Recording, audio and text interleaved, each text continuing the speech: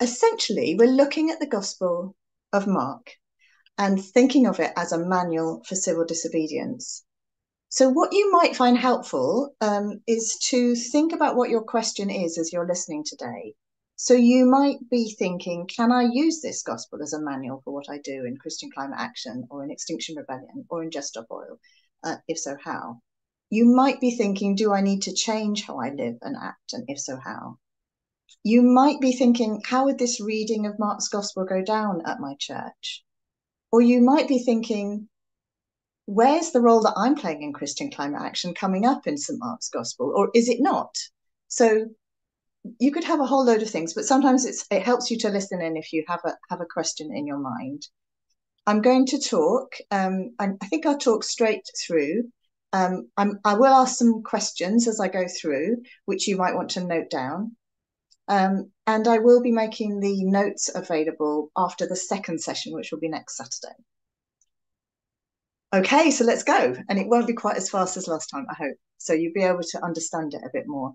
If you do want to ask anything, I think please save it for the end when I've stopped talking. And if you've got a problem like suddenly you can't hear me, maybe put an electronic hand up or message Jonathan, and Jonathan might be able to sort things out for you, I hope. Okay, so Mark's Gospel tells the story of the birth of a movement. It's the communication of a message and the sacrifices that are made by everyone involved. That's essentially what's happening in Mark's Gospel. It's a message that gets communicated and has consequences. And at the moment, we're on the brink of catastrophic and irreversible disaster, with our political and economic systems sending us headlong into climate and ecological breakdown. And people are coming together to challenge those systems, and in so doing, breaking the law. That is to say, carrying out civil disobedience. And I have a definition of civil disobedience here. Civil disobedience is a symbolic or ritualistic violation of the law, rather than a rejection of the system as a whole. The civil disobedient, finding legitimate avenues of change blocked or non-existent, feels obligated by a higher extra-legal principle to break some specific law. And I think that applies to Christians even more than other people, maybe, certainly as much as. So there are parallels between these groups of people carrying out civil disobedience and the beginnings of the growth of the kingdom of God. So John Deere, when he spoke on Wednesday, described Jesus as a one-man crime wave walking into Jerusalem. And he also said everything Jesus did was illegal. So that's something to think on. So Jesus, John the Baptist, and their disciples all challenged the oppressive Roman occupation under which they lived, and also the legalistic interpretation and practice of Judaism, the religion they were both born into. They and others after them paid dearly for standing up for a higher law of love, justice, equality, forgiveness, and all the other values that many of us take for granted as being right. So the following thoughts, what I'm going to come up with, are intended to help you to find practical help and encouragement for a life of civil disobedience, to which I think Jesus calls us. So we're going to see parallels between what we're doing in civil disobedience movements and the beginnings of the growth of the kingdom of God. We're going to learn how to be most effective at this moment and hopefully be prepared for the necessary sacrifice. So here we go. First on the scene is John. He's the main speaker and he's the leader preaching repentance and forgiveness. And before we have hardly started, we have the first arrest. So only 14 verses into Mark, the leader is in prison for challenging the authorities and for speaking God's truth. And I think we forget that. I think we forget that what we do challenges the system so much that many systems consider that worthy of putting us in prison. So being a Christian is not being a person who obeys cultural or societal laws, and it never was. So what do we learn from this? Speaking the truth, especially to people with power and money, is risky. Risk didn't hold John back.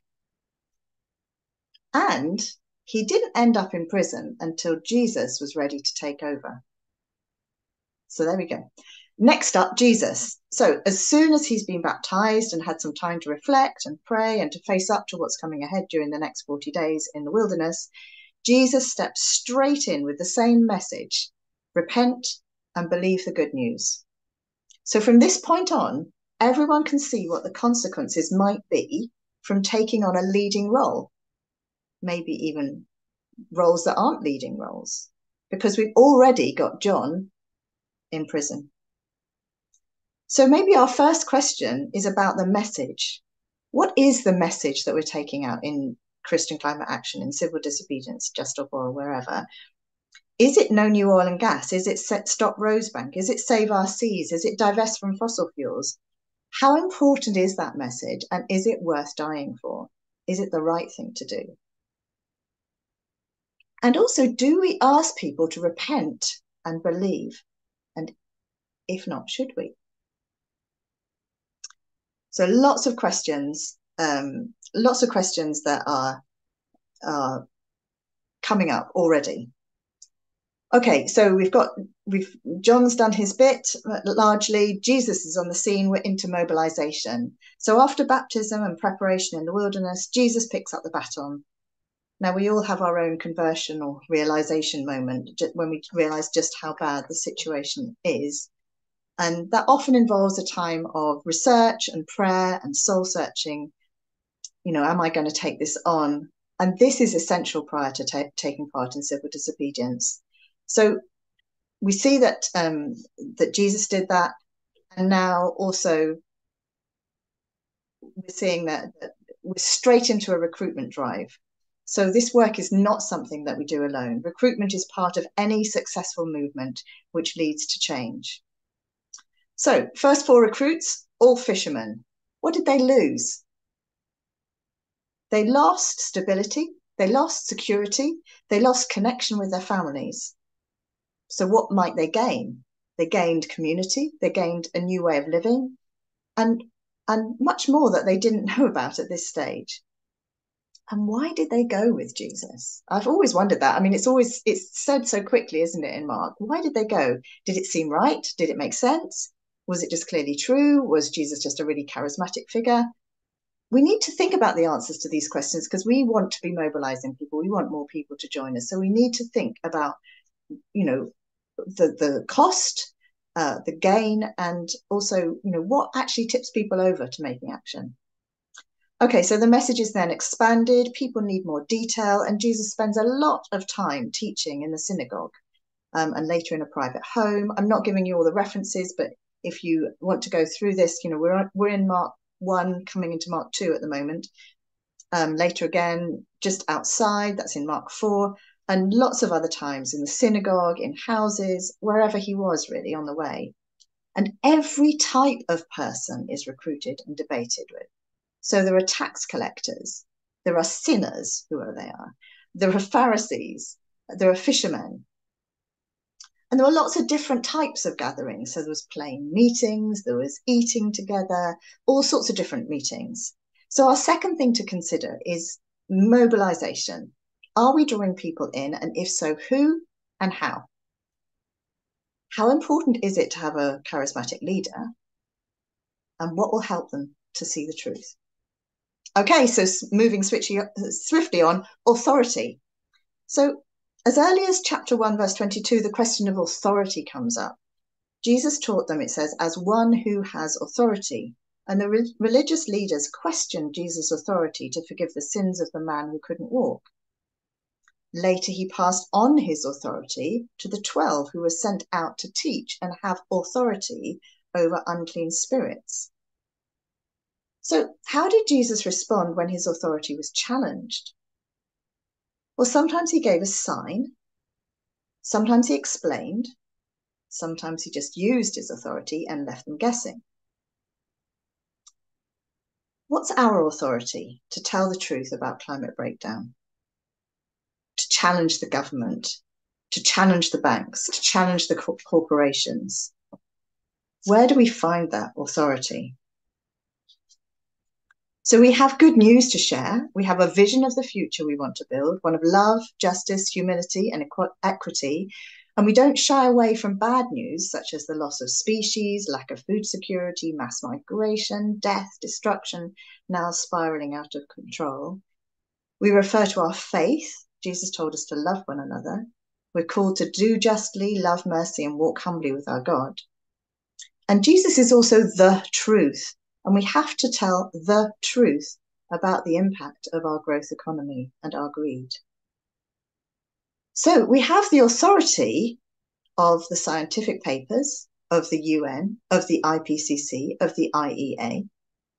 And we follow in the footsteps of one who did what is right, even when it broke the law. So are we sure of the authority on which we act? Do we claim God's authority? The command to love, to speak the truth. And can we refer back to that authority when challenged? Okay, so that's authority, and now we're moving on to criticism. So I think we've all experienced criticism within this work that we're doing. So in chapter 2, verse 23, the disciples are picking and eating corn on the Sabbath. How awful. And Jesus' response when challenged is, the Sabbath was made for man, not man for the Sabbath. So the Son of Man is Lord even of the Sabbath. In other words, let's focus on what matters here. Like, get a life. This can be our response to questions about our methods. It can also be our response to the law. The law is supposed to protect us, to prevent societal breakdown, to be good for society. And where it's not doing that, we have to challenge it. And we often get criticism from older and more established organizations like Friends of the Earth, like the National Trust, like our churches, for example, for saying that we're doing things in the wrong way. So when we're criticized, what is our get a life response? How are we going to respond? Are we going to refer back to our authority that we have? Are we just going to say, well, look, let's just get on with this? Tactics, which brings us neatly into tactics. So in chapter 3, verses 1 to 6, Jesus chose to heal a man with a shriveled hand on the Sabbath. Why? That man had had that shriveled hand for years, and one more day to wait would have been fine, really, wouldn't it? But no. Jesus pokes the hornet nest with significant consequences. So he does that. He knows that he's doing it. He knows that they much prefer him not to be doing that on the Sabbath. And we read in verse 6, then the Pharisees went out and began to plot with the Herodians how they might kill Jesus. So there's biblical precedent for poking the hornet's nest. So how and when do we do that? Do we do it when we're talking about our motives in court? When we've been told not to? Mentioning climate change or insulation? Do we do it when we're standing on the verge outside an oil depot? Do we do it when we choose to break an injunction? Or when we stay on the road rather than moving on? Do we do it when we slip it into the prayers that we're reading out on Sunday? Do we do it when we glue to something or we throw paint? Or in other ways, all of those things poke the hornet's nest. And what kind of backlash do we get? Well, we know.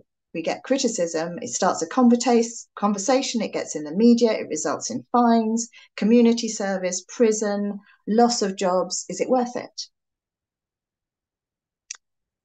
Well, of course, tactics, we won't ever all agree, but can we be supportive of each other? Can we focus on what matters? Can we support other actions and movements financially and with words and with prayers that maybe do things differently from us? And will we, like Jesus, poke the hornet's nest? Strategy, training, team building, these are all part of Jesus's campaign. So Jesus and his disciples can't get away from the crowds. Being very tired, not having a moment to yourself is part of the bargain, it seems, and I'm sure all of us have known that. In chapter 3, verse 7, there's, it's like having the media spotlight. There are demands from all sides. Chapter 3, verse 13, it's time to get up into the hills. to do some team building, to do some strategy thinking, to have the core team. Without this, the campaign can't go on. And so just a quick note here that if you're running a team, however small it is, are you making sure you get time to get away and think with them, with some perspective, and plan what's next? Friends and family. So I'm sure you remember Jesus's family come after him and they want to talk to him. They want him to come out of what he's doing and talk to them. They're outside. They just don't get it. They say he's out of his mind. I mean, why don't the family get it? I guess the family don't get it because they're afraid or they're concerned for him. They can see where it's going. And maybe they haven't been part of it as well. I think it's quite different where your whole family is backing you and behind you and with you and out on the street with you to when there's a difference within the family. So what is Jesus's response? So the way I see what Jesus says is they can be part of this, but this and these people is where my loyalty lies. So he doesn't exclude his family, he includes them. So it's not the only place that Jesus appears to challenge our family ties, but here you can really see it as inclusive and not exclusive. Everyone is part of his family. He can't water down what he does or says because of what his family are saying. So another question for you, is our attitude to our family and friends the same as Jesus's attitude? And if our loyalty is going to be to our friends in the movement, what does that mean for the depth of relationships and support we need to build between us? Okay, so I referred earlier to the fact that we need time to get away and people need to be sure of why they're doing what they're doing. And that's all about teaching and training. So in Mark 4, we're only up to Mark 4 and we've already had so much. So in Mark 4, we have the parables. So as this movement grows, it's really important that people learn more and have more depth. So we need to skill up the next people. We need to make sure that everyone's on the same page. We need to encourage them and guide them. We need to build resistance. And that's for everyone. It's not just for the inner circle, but it's for the followers, the hangers on, no division. And so are we making sure that everyone is on message, that everyone understands how civil resistance works, that everyone knows what we're doing when we poke the hornet's nest, that everyone knows what a particular action is about, that everyone is supported? And I wonder if you have an example yourself, we may have a chance to talk about this later, of when this has worked well and when it's not worked well, when you've been able to make sure everybody understands and when there's been times when people haven't understood. Okay, so the 12 go out and then they come back again. They go into action just as we very often do. They take very little with them. And this was difficult to imagine, I think, or always has been, not taking anything extra with you, just being reliant on people's hospitality. But I think we get a little bit of feeling of it when we go out without a phone. I think for some of us, having a phone with us means that we can get to places, we can contact people, we can look things up. And when we go out on action without a phone, maybe that's a little bit of an understanding of what it's like. So they get clear instructions before they go out, and Jesus gave them those. And when they get back, they get a debrief. And we need to do that too. So people, when they go out on action, they need a really clear instruction. What are they doing? Why are they doing it? What will they say if they have to talk to someone about it? How will they be kept safe? And when they get back, they really need a debrief. So that's all of those things. And Jesus did all of that. Okay, all of this is sounding very, very familiar, isn't it? We're now moving on to courts and prison. So, and we're back to John the Baptist in chapter 6. There was no justice for John the Baptist. He had the most unfair trial there could have been, on the whim of a woman, with collaboration of her daughter, judgment by a man who didn't want to lose face, and punishment carried out by someone who just followed orders. John's role was really significant. We still remember him. He kicked the whole thing off. He was famous before Jesus was, and his role was over. So we know that John's disciples visited him in prison. We also know he was desperate to know if Jesus was actually the Messiah. So he needed that information. He needed that contact. Had he got it right, or was he giving up his liberty for a total mistake? So the worst thing for someone in prison for civil disobedience is to think it's a waste, that it's achieved nothing, or worse still, that what we're fighting for isn't worth it. So we really need to keep them informed and encouraged. And when John was killed, his disciples took John's body and buried him. We hope that we're going to be able to give people a different kind of support when they come out of prison, but John's disciples didn't give up on him. So in what ways are we supporting people preparing for court, preparing for prison, in prison, and recovering after prison? All these things, we've got these examples in the Bible to help us. Okay, and then we're into rest and recuperation. So more than once in this really brief account, we hear that they don't have time for themselves and they don't get time to eat. So in chapter 6, verse 31, they try to head off to a solitary place, but it doesn't work. They have to keep going beyond what they thought they'd signed up for. And in chapter 40, in verse 46, we see that Jesus needs time alone to pray. So I wonder how that's been for you. Have you had to push beyond what you expected or what you felt you'd signed up for?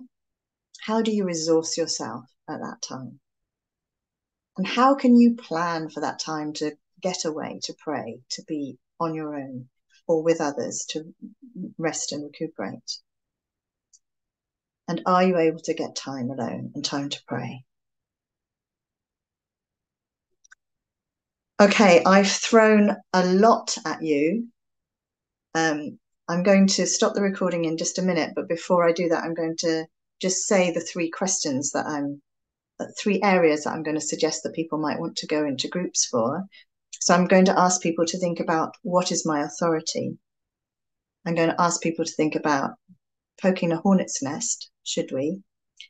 And family and friends.